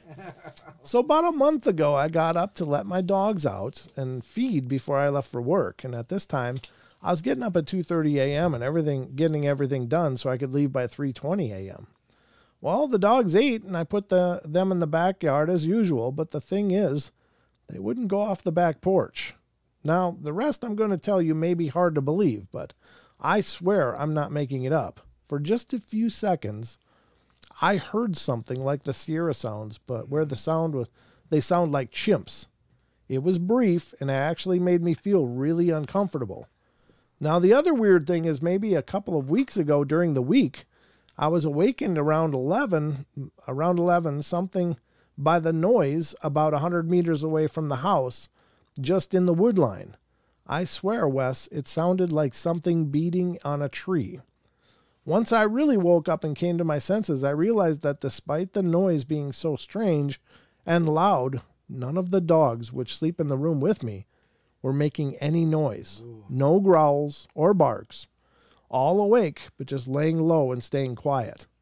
First thing I did was reach for my phone to record, but as soon as I grabbed it, everything went silent. I kept listening, but didn't hear anything, so I thought maybe it was a farmer doing something instead. I then heard it again, but it was much further away and my hairs went up. I started recording from my bedroom without getting out of bed, and I did catch some of it, but it's really hard to hear. I then came to my senses as I honestly did start to get scared of what it might actually be. From listening to your show and Les and all these people, I actually just thought of reaching out in my mind, and I simply said, if that really is you, I don't want to see you, and in the name of Jesus Christ, I'm telling you to leave. He called it over. I mean, what the hell? Yeah. I prayed for a long time that night, Wes, and I haven't heard anything since, and haven't had any weird, creepy feelings either. You're right. So here it is. Okay. Yes, you went and blared a bunch of mating calls or whatever out your back door. Yeah. And you called them in. And then you told them to go away. Jesus Christ, just go away. Yeah. Okay. Yep. Great. You hypocrite. Yeah, exactly. Here's a response by Candace V on there. She said, we got instant responses with the angry part of the Sierra sounds. 6 of us were at the top of the mountain here in Massachusetts, in the Berkshires. We opened all the car doors towards the valley and turned the volume all the way up and blasted the creepy part of those vocals, and almost instantly had a tree knock directly behind us. And then the youngest person in our group said, "What's that?" And we all looked to where he is referring to. We all see amber-colored orb come flying straight at us over the mountaintops, and I think I kind of just stopped right in front of us and then moved with intent and traced the treetops slowly. Lowered itself behind the trees to our left, and we left within 5 minutes of that. Yeah. I thought for sure we were about to be abducted by aliens, and now with all the knowledge from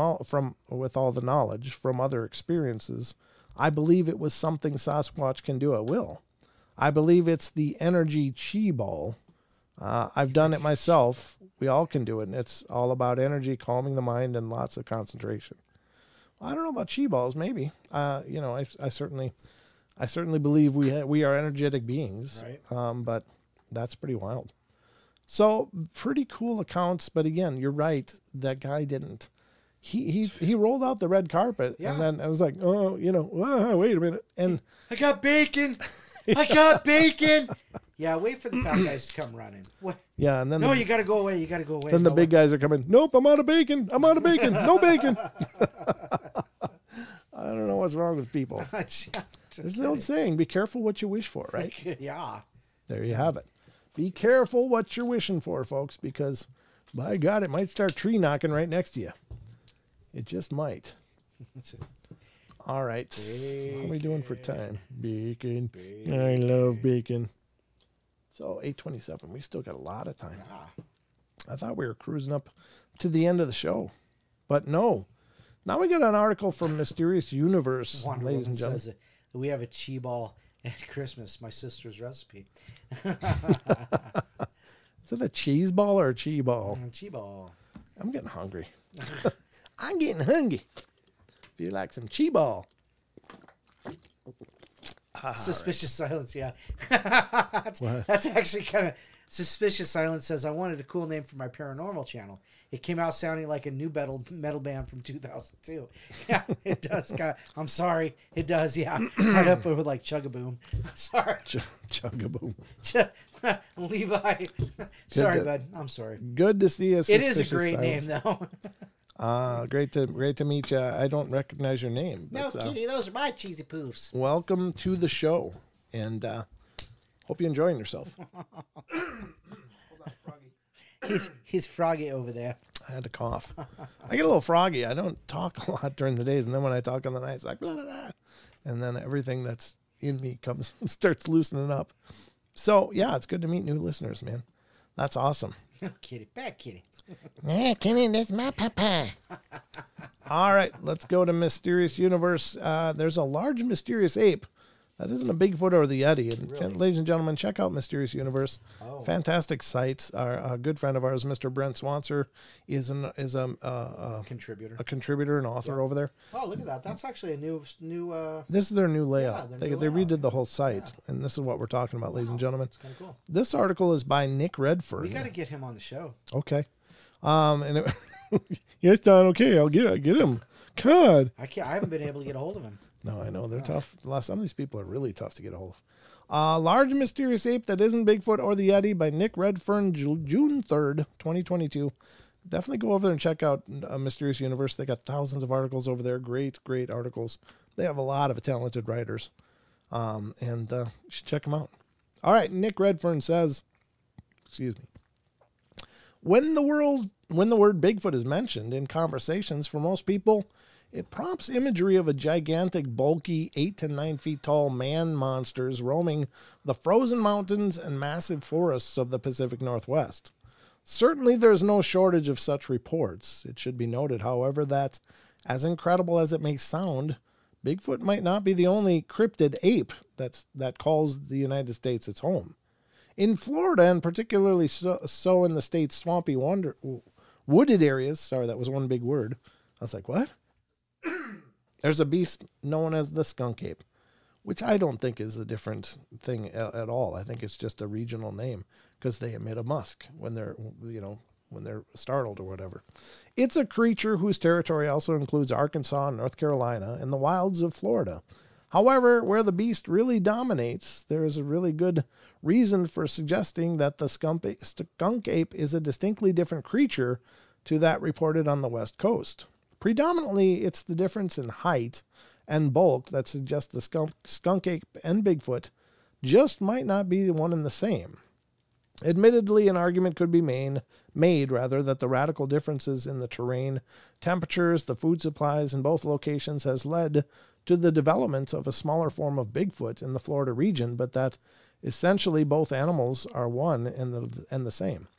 And there's also Bergman's rule, right? Bergman's rule is the biological belief that the closer a species lives to the equator, the smaller it is. The further away a species lives from the equator, the larger it is, because it's, obviously easier living when you don't have to make it through harsh winters, and, probably don't need as much size and mass to make it through.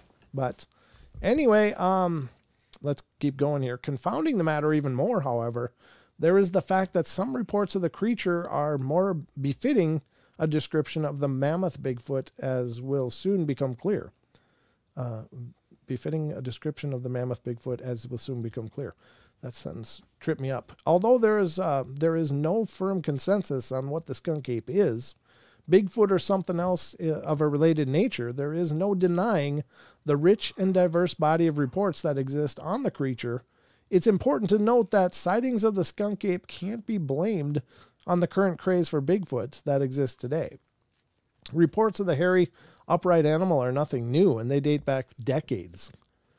A spate of skunk ape encounters occurred in Florida on the late 1970s to 1980. The monstrous matter began in early October. A 22-year-old man was hitchhiking on US 441 around half a mile from the town of Bellevue, and it was an area noted for its light forest land and something which would have offered perfect cover for a skunk ape. And just maybe it did exactly that, until, however, it decided to make its presence known to the terrified man. It was the creature's nauseating smell. They don't call it the skunk ape for nothing. That first alerted the man to the fact that there was a wild animal in the area. He only realized just how wild when the hairy, dark, and upright thing made a brief appearance before vanishing into the woods. Just a couple of days later, a security guard at a nursery in Apopka reported to the local police something that was both amazing and controversial, something resembling Bigfoot, with fur or hair of a gray-red color, attacked him violently and tore off his shirt. Donnie Hall said he let loose with his gun, but to no effect. And there was then there was the story of a Belleville welder, who also the man beast met the man beast, I guess. Also saw him. Yeah, saw the man beast. Okay, he said, "I'm 6 feet tall, and it was bigger than me. It smelled horrible, like garbage." Such was the local attention given to the sightings by the populace, the press, and even the police. The Florida Game and Freshwater Commission got involved, and they even sent out one of their personnel to take a look at a line of tracks found in the Apopka nursery. The result was that the tracks appeared to be man-made, and of course that essentially means nothing. If the skunk ape is a 5-toed bipedal animal, just like us, then they would look like human prints. Good point, yeah. That's not it, by the way. That picture is not a representation of it. 1 month later, the Ocala National Forest was the site of a startling encounter with the skunk ape. The forest was the perfect terrain for cryptid apes to live and hide in. It runs more than 600 square miles in size and is heavily and densely forested and is filled with springs and swamps. And for a large aggressive ape, there's no shortage of potential food supplies in the Ocala National Forest. It is home to red foxes, raccoons, boar, deer, squirrels, possums, and gophers. The November 1977 case was reported by none other than a 67-year-old Baptist minister. It says the Reverend S.L. Whately, who was the pastor of the Fort McCoy Baptist Church. It was while he was chopping wood on the fringes of the forest that Whately caught sight of the creature, and he said it was standing upright in the middle of some palmetto bushes, and that sapsucker was at least 7.5, maybe 8 feet tall. The skunk ape had dark, lighter than black hair on its head and chest, and not much on its arms, and none on its face, and it had kind of a flat face, flat nose, and its eyes were sunk into its sockets. Displaying what some might perceive as behavior not exactly befitting that of a Baptist minister, Whately raced to his truck to grab his axe, as in his own immortal words, "Me and that creature was going to mix it up." Oh, wow. By the time Whately returned from this truck, however, the monster was gone. His last words on the matter to the press, alcohol hadn't touched his lips since 1930s. 3 years later, in 1980, Altoona, Florida, became the magnet for skunk ape enthusiasts. Oh, thank you. Wow, hey, Carrie. Thanks. Hey, thanks, Oh, man. love you, brother. Thank you. Very good. We should ask Carrie, too. What is your feeling, if you wouldn't mind saying in the chat, do you think that the skunk ape is a different being entirely, or do you think it's just another... A different type of Bigfoot. Or just a Bigfoot, Yeah. and it's just regionally a little bit different because of its surroundings. So I'd love to hear your thoughts, because Carrie's been in there. He's been in there researching. So I trust what your opinion is. So it said the skunk ape is the magnets in Altoona, Florida. It so happens that Altoona is also dominated by the Ocala National Forest, where the Reverend S.L. Whately almost mixed it up with the monster. A few years previously, it wasn't the sighting of a skunk ape that caused so much commotion throughout town, but the discovery of gigantic size 18 footprints. Opinion was significantly divided on what these tracks showed. Doug Sewell was the chief investigator for the Lake County Sheriff's Department. He came straight to the point. "I think it's a hoax. There's no indication that something that big enough to make those prints went back through these woods." For less far less sure than fakery could explain away everything, was Lake County Sergeant D. Kirby, who made casts of a number of the massive tracks.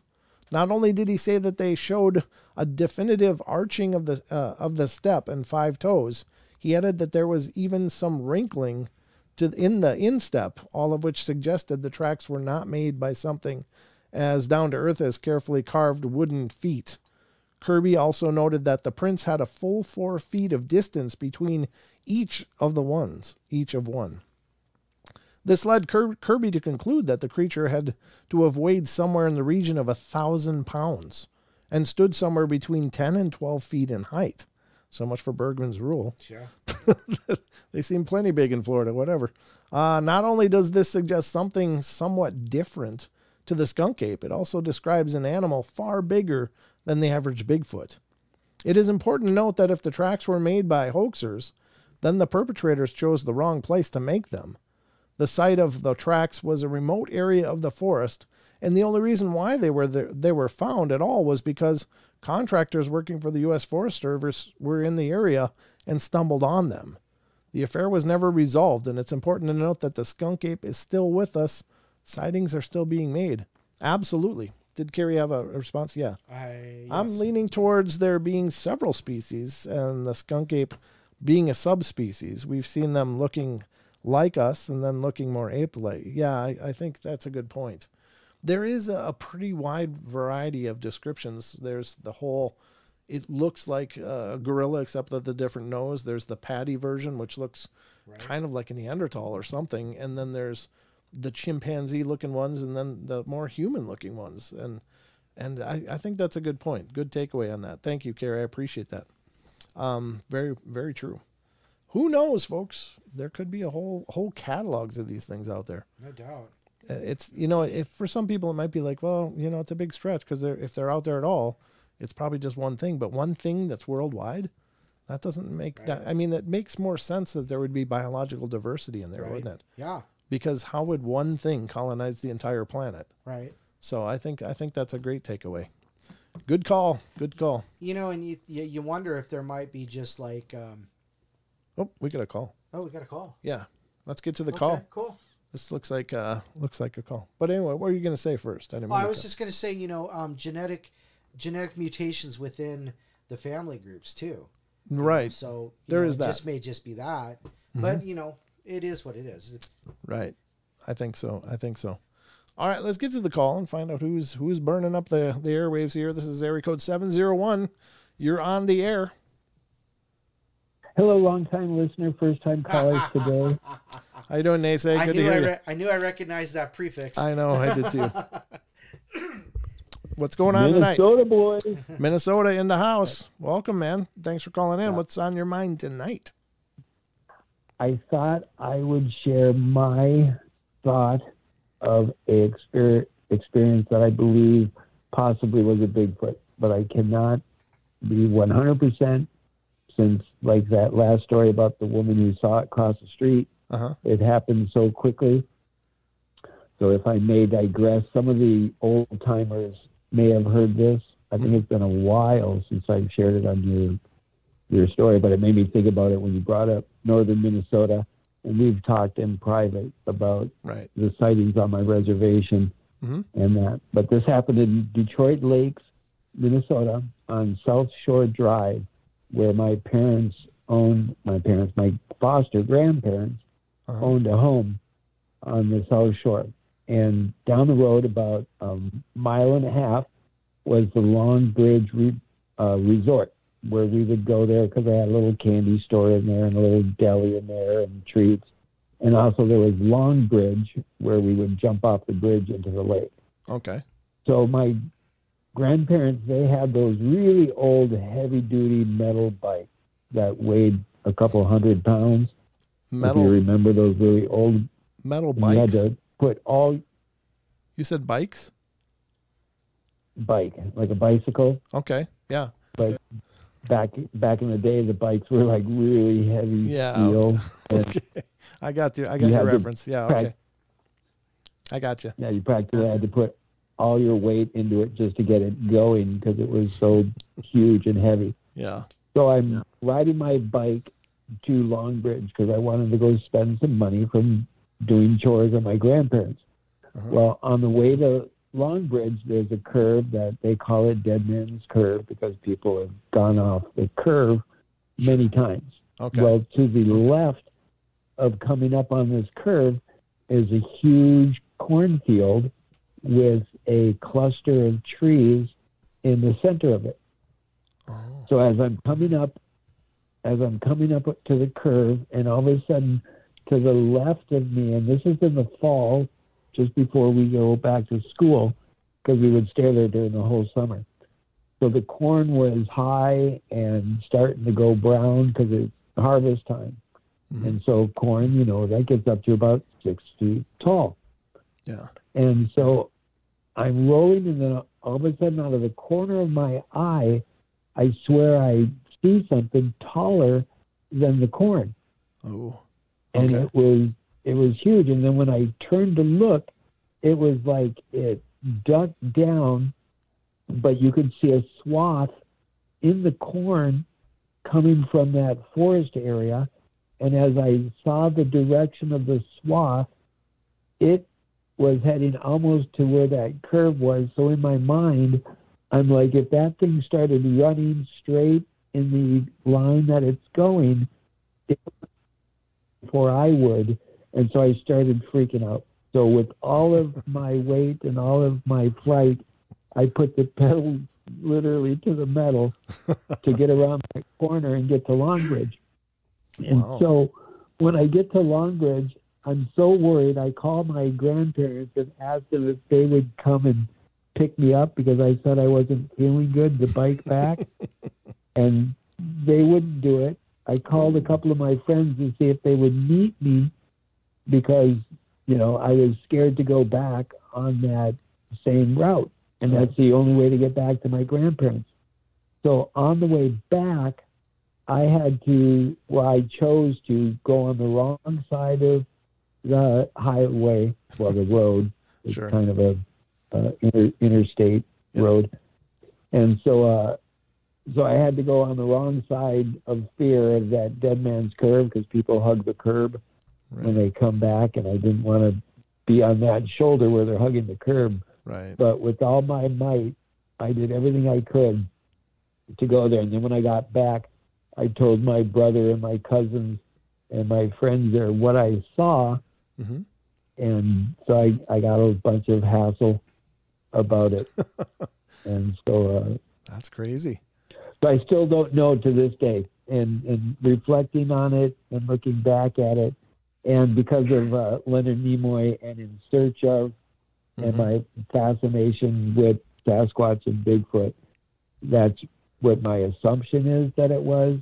Right. Because it to me, it just couldn't be a man because it seemed like it was almost a foot above the corn. Yeah. And then when I looked, and it like squatted down, and then when you saw the swath that was made through the corn, that's when I'm like, this is something big. Yeah, that's crazy. Wow. That's enough to keep you paddling hard, though. I bet you got that bike moving. Yeah. Nowadays, I'm more excited because as I talk to some of my elders and ask them about Bigfoot and Sasquatch, you know, a lot of them have said, for the most part, you know, they're not threatening. However, you know, like everything, you have a couple bad eggs every now and then. So, you know, it's always warranted to be cautious no matter what you're doing. Right. Right. No, I agree. I think that's really very true, and it kind of speaks to the intelligence of them. You know, that they're not just one size fits all. I think there's a whole behavioral spectrum, much like we have. But I mean, even every animal, there's a behavioral spectrum. Like there's a good dog, and then there's the one that bites everybody, and you know they might be from the same litter, so it's hard to say. But there's no doubt some of them, I'm sure, are. But I think they must have some kind of rules. I really do kind of believe that they have some kind of rules. Rules, RULES, because they seem to all adhere to the same principles and the same behaviors, and and it's very interesting how they avoid people and how they handle being seen, and it's very, very intriguing. Like there's a strategy involved and there's rules, and it's just my opinion, but I think they're a very intelligent thing. Well, I think about how like animals can sense an individual, like their attitude or their demeanor, Sure, and stuff. Like dogs and cats, they can tell what you're feeling and how you're doing. And I think that these entities have that same ability. And Sure. I would even go so far that I believe that they're telepathic, sure, where they can read our mind. right. But that's my own assumption. And your question about the skunk ape and Bigfoot and Sasquatch, I think the biggest difference is probably just the spelling. Right. Could very well be. You might be right, brother. Well, it's great to hear from you. Right. Thanks for calling. Thank you so much. Yeah, thank you. It's lovely to have the opportunity. Any opportunity to hear Don's voice in the background, I'm going to take advantage of it. You hear Don's voice in the background rolling his eyes. Oh boy. Well, we love you, Naze. Thanks for calling in, man. It's good to hear from you. Yep. All right, share the giggles, chat room. Toodles. All right, we'll see ya. Yeah, I think he's right. I think, he probably saw one. I think he probably saw one. I mean, what else could stand taller than Gorn and then duck down? Like, oh, it sees me. Pumpkinhead. It's got to be Pumpkinhead. Yeah, our children of the corn. Yeah. A lot of ladders out there. Dang. Malachi, he wants you too. Okay, he wants you too. Yeah. All right. Well, how are we on time? We're actually 10 minutes. 10 minutes. Wow. Kind of is flying by. The whole night, ladies and gentlemen. But chased by Sasquatch, the deer ran to the human hunter. What is the unknown talking about? I think I recognize that story, but Don't know it. don't know it. My friend Luna's going to live stream. Oh, okay. Well, it's good to see you, Ken. Thanks for stopping in. It's good to see you, brother. It's been a while, but I'm glad you remember where we are. Yep, you remember where home is. Well, you can always go out and play in the playground, but remember where your home is. Mm-hmm. No, that's great. It's good to see everybody here tonight. That's really cool. I guess we got enough. What is it? 10 minutes? I said. Yeah. That's not a lot of time. Not a lot of time to dive into something else. Peter Jackson movies.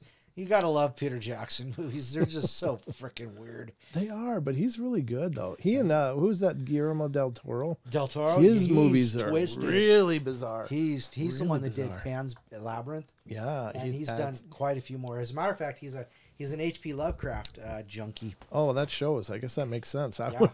wondered how he came up with some of the creatures he's and an all H.P. these, Lovecraft like junkie. in the Hellboy series. Well, and you know what's weird about him though? He also does children's cartoons. Oh, it's not really. It is. Troll it is. Hunters. It's kind of kids. Arcadia. And Yep. yeah. Yeah, unfortunately, the guy that was voicing his lead actor in the Troll Hunter had passed away. That's too bad. He was a young guy too. He was Chekhov in the Star Trek series, the newest ones. Really? Because are you talking about Troll Hunters? Because the main goblin in there is. No, I'm talking about the kid, the one. Oh, the kid, really? Yeah. He was the Chekhov in the newer Star Trek series. Really? Yep. He didn't sound like he had any kind of an accent in that. No, I don't know that any of that was legitimate, but it was his voice, and he had passed away unfortunately. So they kind of changed the whole direction of that show. Right, because it was entertaining though. Who played Frasier? Kelsey Grammer. Kelsey Grammer was the lead troll. Yeah, he yeah. was the main troll. Yeah. Yeah, so that was... Yeah, you can tell his voice anywhere. It's like, oh, God, that's Kelsey Grammer. That's Kelsey Grammer, yeah. Yep. It's just like Sean Connery. Oh, I did not. That's what your mother said last night. That's what your mother said. I love that skit. My new name is Turd Ferguson. Turd Ferguson. Saturday Night Live skit, ladies and gentlemen. It's kind of in the Wayback Machine. What was it, Jeopardy with Burt Reynolds and Sean Connery and then various other people. It was hilarious. Old Saturday Night Live, back when it was funny. My goodness. Back when it was funny. So all these people, like the chat room's just bailing now. Like, what the hell is that talking about now? They're all leaving. Don't leave is not over yet. We're still here. No, we are winding it out though, aren't Yeah, well, yeah. It's getting to be that 52, time. about 5 minutes left. I don't know what else to do here. I guess we could try to read one or two more of You know, these. it doesn't really matter. I mean, we're not on the network tonight. No, it's true. We could do overtime. All right, here's a shorter one. This is from Cody Tenney. That was from the list. Have you seen a supernatural entity? This person said, back in 2013-14, I would stay at my friend's house a week at a time. Well, after a few hours, he told me that the house used to be a funeral home. Oh, man. Yikes. But you can already see where this is going. Yep. As my friend is outside, I'm in the living/dining room. And I look into the kitchen and living room, but yeah, exactly. It's now got a living room. It used to be a funeral home, but there's now a living room. And I look into the kitchen and see a girl standing there facing me. She looked to be between 12 and 14, and she had a white dress and long black hair. My eyes go wide, and I'm at full attention, and as I say hello, she runs out of my eyesight. So I quickly run to the kitchen to see where she went. But when I got there, she was gone. I go outside and ask my friend if he saw a girl come out, and he says no. So yeah, the first time I saw a ghost with my naked eye, she looked like the Grudge, and the girl from The Ring had a baby. Oh. Samara. Yeah, Samara. These are, looks like they're linking some other stuff there. Maggie, there's a bucket hat available on Teespring right now. Oh, did you get it done? Yeah. It's ready. It's just I want to do some tweaking to it. He wants to do some tweaking, but you can order. There's a bucket hat there. It's a bucket hat. Let's see. Have you ever seen a supernatural entity? This is Don Carter, Donn. It says, I don't know. I was tempted to say no, but the truth is I have no way of identifying what is or isn't supernatural. Oh, yeah. All right. Well, I'm going to skip that one. Too much introspective stuff. Right. Here's one from Enotita Thanatos. Sounds possibly Greek. I don't know. Have you ever seen a supernatural entity? I remember I took a photograph of the altar at a Roman Catholic church in Switzerland on a whim. Don't know why I took my camera with me, but in the first place, because I was not a tourist. I lived in the same neighborhood, visiting the church every day to light a candle and perform some personal rituals. That photo, I greatly regret deleting it and dismissing it as an error of the light or dust. Had a light formation on the altar that perfectly outlined Mother Mary and Infant Jesus. At the time, I was not properly aware of the perfect correspondence between consciousness and reality, so I deleted it, and it was literally that. I even checked with others, some who said it was a manifestation of consciousness, and others who gave the usual optical illusion / dust stuff. I decided on the latter, but I think I should have preserved that pic regardless. Yeah, when in doubt, hold on to it. Doesn't take up that much drive. And now there's plenty of room on a thumb drive to store pictures. There you go, yeah. No reason to delete. I still got pictures from so many years ago. Never actually gone through them and to check and see if I actually captured something supernatural. I wondered about that, but I don't actively go out and try to take pictures either. So, Maggie, tell me about this Paranormal Portal. I don't know. What is Rachel talking about? Nicolas Cage did Elvis in a Wild at Heart. Oh. They're side conversations. Side. I'm just trying to be a part of it. Supernatural, not natural, so other than natural places, blah, blah, blah. Okay. Not a being itself, but in a Ouija session I attended many years ago, a glass moved around without any of us there doing anything to move it, and going very fast in different directions so nobody could move it. I'll tell you what, I've been watching Mindseed TV, and I got to tell you, they got some pretty fascinating episodes. There's a couple that they've shown like no edits, just a full stream of them going to a house with a lot of poltergeist activity. Right. And I'm here to tell you that it doesn't look at it. It's from a cell phone video. They had actual cameras going on around as well, but the lead guy had a cell phone camera, and he was going through documenting what they were doing. They went into this kitchen, looked, and then they turned and looked at the sign on the wall. It said, "Do not turn off" on a light switch.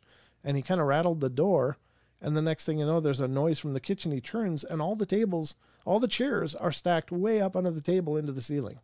Just like that. Like, boom, couple seconds, boom, there's that noise. He turns back, and I'm like, wow, that was really good. And another time, I mean, I will have to share that episode, but just go check out Mindseed TV on their YouTube channel, because it's really pretty fascinating. Now, could it be faked? Sure, I guess. Probably, maybe. I'm not sure how you'd pull off that, because they had a few angles, and actually, you know, it seems like they might be legitimately catching bizarre phenomena. They seem to catch a lot of it, which is kind of a red flag for me, because I just don't know that supernatural stuff is ever that responsive. Right. I mean, it may be for a day or two, but it might not be for months, and then a day or two or a week, and then, you know, so how they manage to catch all of this activity kind of makes you wonder. I'm not saying it's absolutely real. I'm not saying it's absolutely not. Yeah, they're taking a book out of Zach's. Yeah, Zach Baggins. A page out of Zach's book. Yeah, could be. He's got guns too. But okay, but definitely check it out. Mindseed TV. I think that's very interesting, and you know, if you're into the spiritual, ghostly stuff, definitely they got some good videos that are, at the very least, they're very entertaining, and I like watching ghost shows anyway. So, well, there you go. Been a long time. I guess that's going to wrap it up for us, folks. So, doggone, Don gone almost too. Don's gone. Don's almost gone. Yes. But I hope you guys had a good time. Thank you so much for hanging out with us and being a part of the journey. If you're not subscribed, please get subscribed. I'd love to see you stick around and come back for more. We'll be doing this live again tomorrow night, and I'll bring you another 2 hours. What's funny? Rachel says Zach Baggins is a genius. Also, I might be drunk. Yes, I think you are. I think you are. I think his merchandisers are genius. Rachel's a little deep in the sauce. She's got some sauce going on. Thanks, guys. Have a good night, everyone. Yeah, you too, Suspicious Silence. Thanks for coming in and plugging your show, and hope you're doing good, and good luck to you, man. If you want to come back, we'll be here tomorrow night, 7 p.m. Pacific Standard Time, 10 p.m. Eastern. We'll be doing another live show. Wednesday, Friday, Saturdays are our live shows on YouTube, so 2 hours a pop, so check them out. If you want to come back, we'd love to have you. So that's all I got. Teespring, of course, is the place to get your portal gear. And I just posted a promo code for 15% off. Use Our Friends, OURFRIEND. S? Our Friends. Yes, with an S. S. Okay. Friends. Our Friends. Is that all one word, or is there a space? All one word, yeah. Okay, all one word. Yep. Our Here, Friends. Our Friends. 15% off. We'd love to see you help support the show. As always, good night, Mom. Good to see you. Love you. We never did shout outs, but we can do those real quick. Don will do shout outs quick if you want to shout out. Just so keep we got chatting. Naysay, Casey Jones, Chris is here, Digger Dog, Ghost Magnet, Justin Good Earth, Maggie M10, Mere Nuisance, Portal Mom's always here. Thank you, Mom. Rachel gets it right. Ruger Ridge. Ruthie Castro's here. Suspicious Silence. Fourth Color and Wonder Woman. Special thanks to Wes for popping in. And very special thanks to Maggie and Carrie. And who was the other one that threw up some a super chat? I don't remember. Who was the other one? I don't. I'm sorry. I don't remember. Was it Android? No, I don't remember. No. Whoever it was, we love you all. Yeah, thank you guys so much for helping to support the show, and we'll look for you tomorrow night. I'll be here, hopefully, to keep you entertained. So, good night, everybody. We love you all. Be good, be kind, be nice. Take care of each other. Help each other out. Find the magic in every day, and remember to laugh as much as you can. Good night, everybody. Good night. Cue the credits.